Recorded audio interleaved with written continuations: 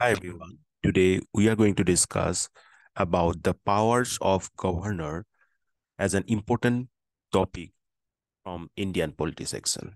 So powers of governor, that is being vested with governor through Article 154. The executive power of the state shall be vested in the governor. Now, who will exercise it? It shall be exercised by the governor either directly or through officers subordinate to him. The functions that is already conferred by some existing law on some authority, it will not be transferred on the governor. Then nothing in this article shall prevent parliament or the legislature of the state from conferring by law functions on any authority subordinate to the governor. Now, this is about Article 154 and powers, but we are going to discuss a detailed overview on governor, its powers, functions, and some recent criticisms and some reforms. You know, part 6, when we talk about the governor, so obviously we have to first come to the part 6, because part 6 of the Constitution of India deals with the state executive. These are the executives, right? So these part 6 are dealing with the state executives. The state executive mane kun?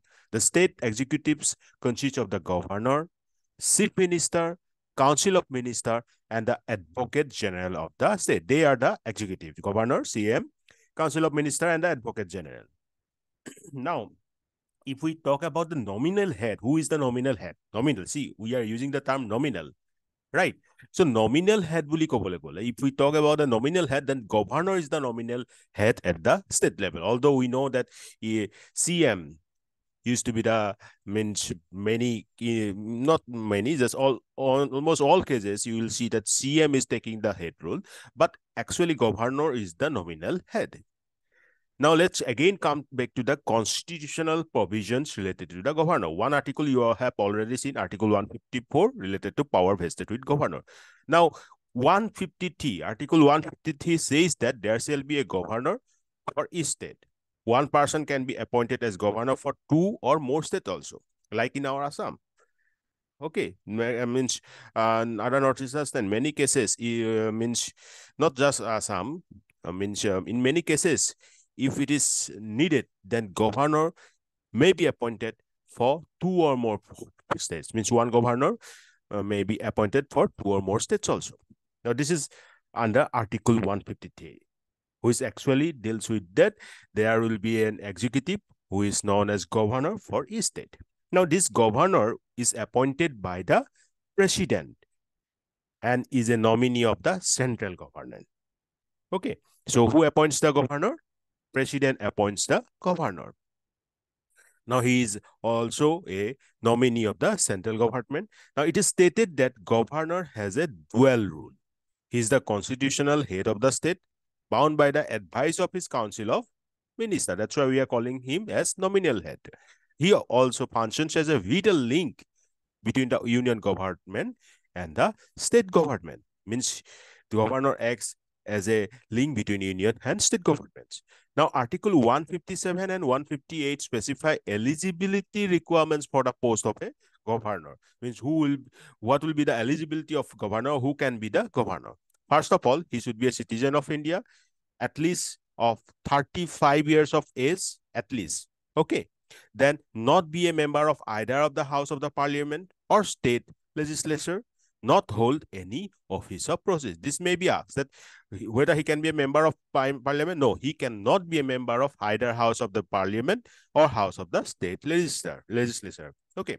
And will not hold any office of profit. Again, the power of granting pardons. Governor has that power through Article 161.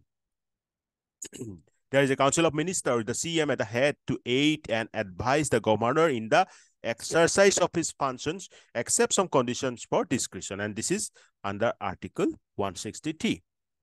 So, this may be asked that which article gives the governor the grant of pardons? Article 161. And under which article governor can be assisted by the, means can take advice from the COM?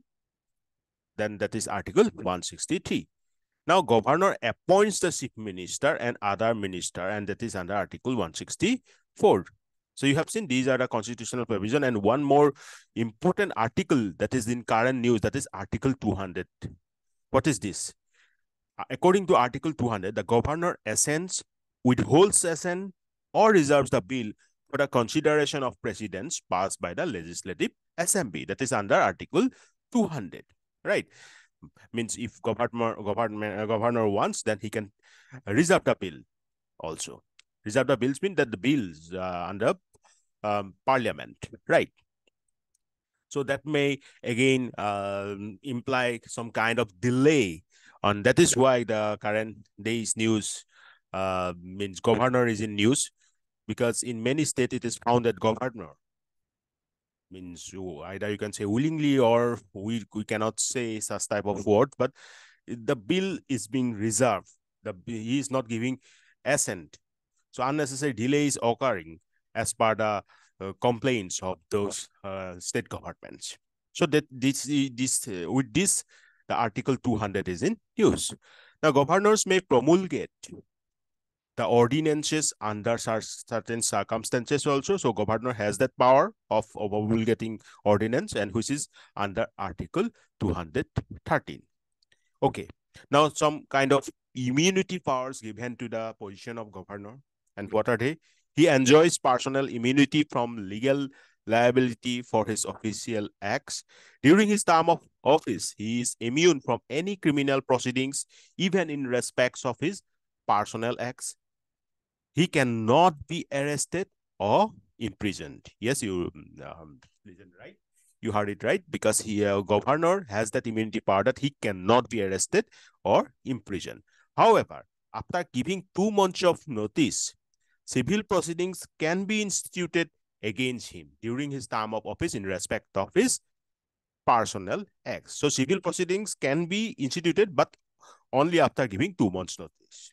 But he is immune from any criminal proceedings. So you should know the difference between criminal proceedings and civil proceedings. Civil proceedings is possible, but only after 2 months notice.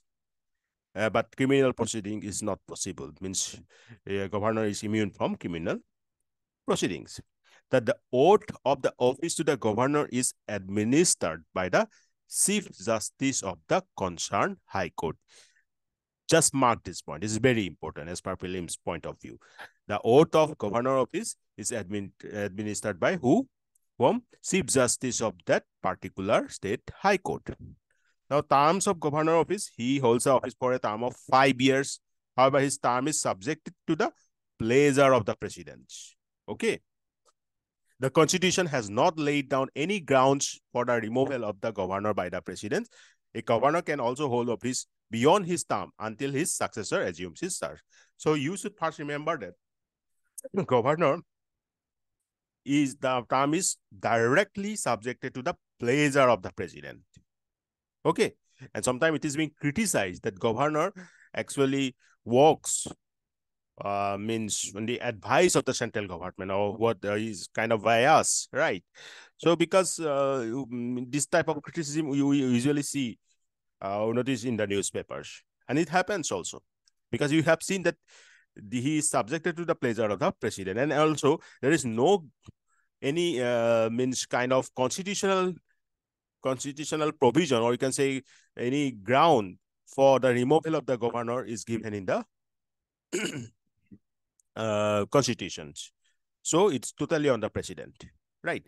So Constitution has not laid any grounds for the removal of the governor by the president. You just mark this point. This may be asked in the prelims, right? A governor can hold office beyond his term also until the successor assumes the charge.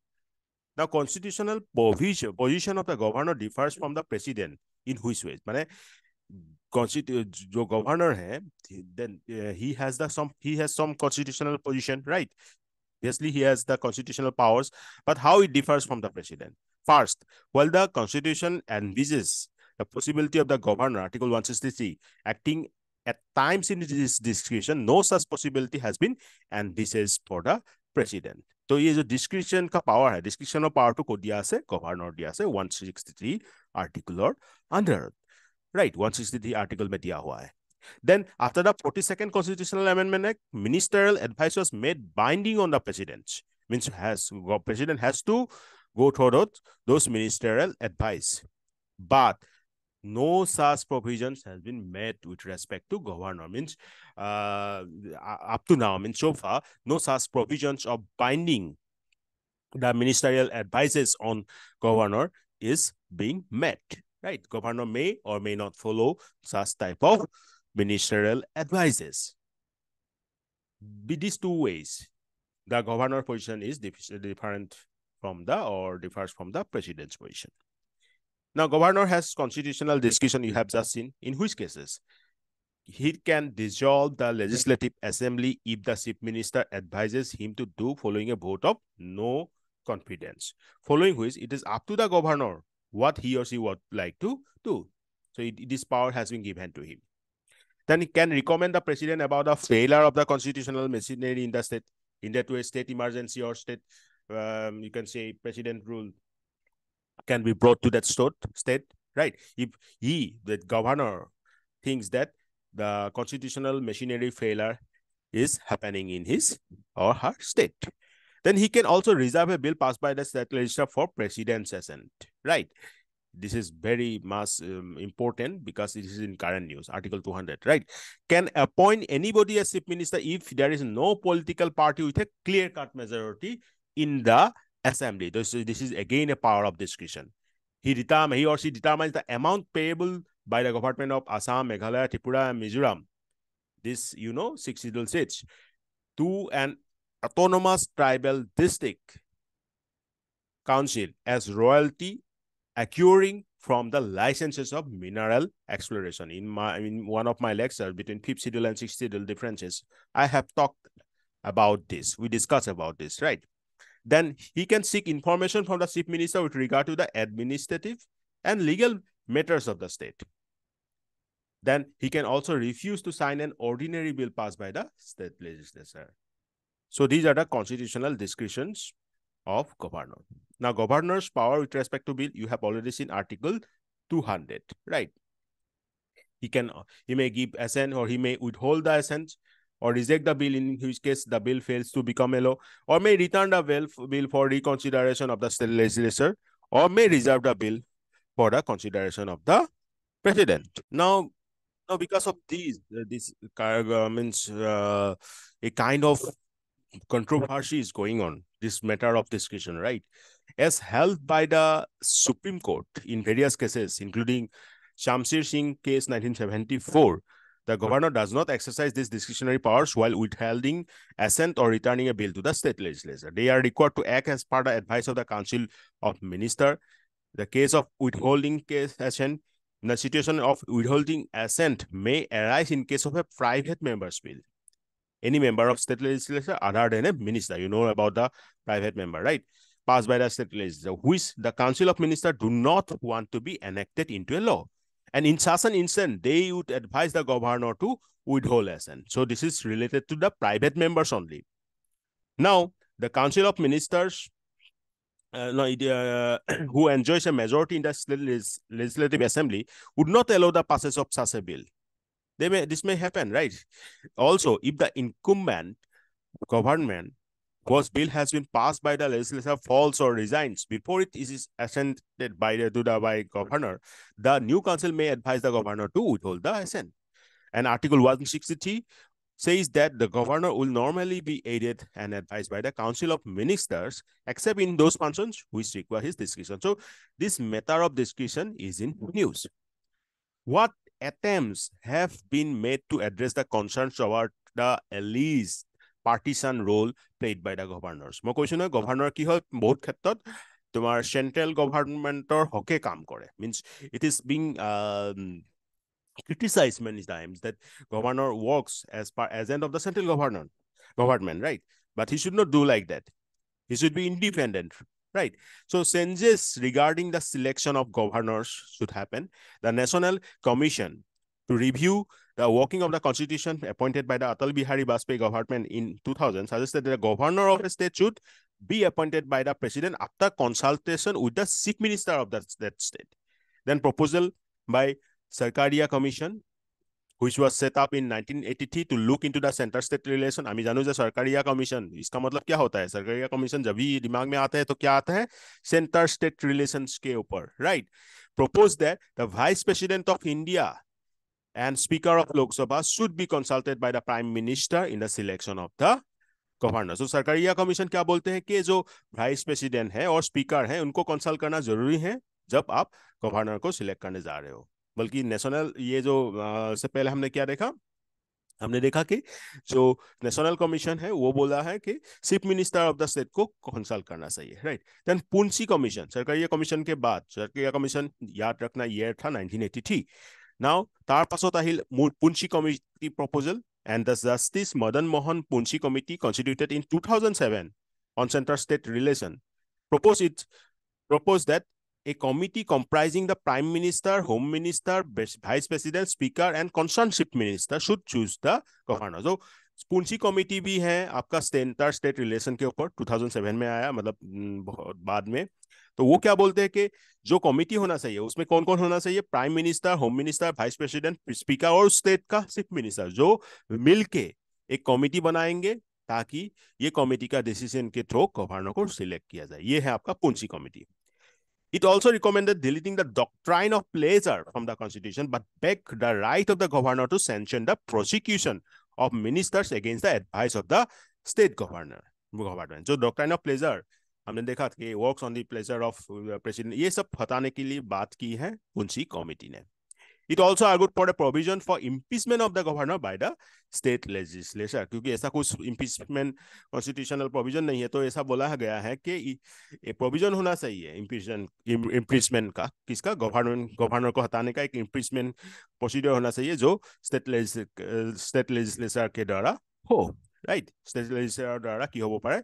গভৰ্ণৰক অতৰুৱাৰ ব্যৱস্থা এটা provision কৰিব লাগে. So এয়া কোনে কৈছিল? This is by পুঞ্চি committee of 2007. Now what we can say as way forward, while governors may differ with the contents of a bill and may exercise the available constitutional option, they should not use their power to stall the legislation unpalatable to them, right? तो তেওঁলোকে governors को अपना जो constitutional options है उसको थोड़ा देख के, मतलब अननेसेसरी डिले ना हो, ये सब चीज देख के ही यूज करना चाहिए. It is time to implement the principle of the Punchhi commission. Punchhi commission अभी हमने देखा ना 2007 का कि which review the centre state relation and recommended the governor should not be burden with the role of chancellors.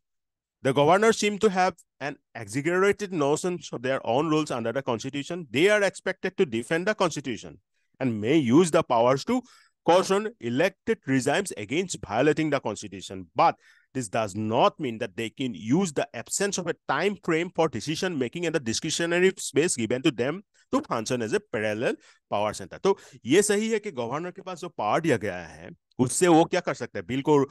Bill में ऐसा नहीं दे सकते. तो वो किस केस में ऐसा? जब उनको लगे कि वो बिल सही नहीं है, this is bill is violating some rules and regulations or some kind of vested interest is there. In such cases also in such cases only he can means take that discretionary powers conferred upon him. But unnecessary delay जो अभी हो रहा है कि bill के बाद bill जो ऐसे विथहोल्ड करके रखा है, ऐसा नहीं होना चाहिए. जो बिल ठीक है, जो बिल नहीं हो सकता पास, जो बिल में कुछ गड़बड़ है, कुछ मतलब इंटरेस्टेड है, राइट, पॉलिटिकल पार्टीज का, तो उसको आप विथहोल्ड करो. बट अननेसेसरी सारे बिल को आप को डिले नहीं करना चाहिए. आपको कोई एक सेंट्रल गवर्नमेंट का मतलब वेस्टेड इंटरेस्ट में भी काम नहीं करना चाहिए, या तो कोई स्टेट गवर्नमेंट का वेस्टेड इंटरेस्ट में भी काम नहीं करना चाहिए. You should work as an independent constitutional body and you should also concert to the time frame of decision making, right, and proper use of the discretionary powers. सो यही way forward है. सो my dear friends, we have discussed about the powers of governor and all the constitutional provisions related to the governor.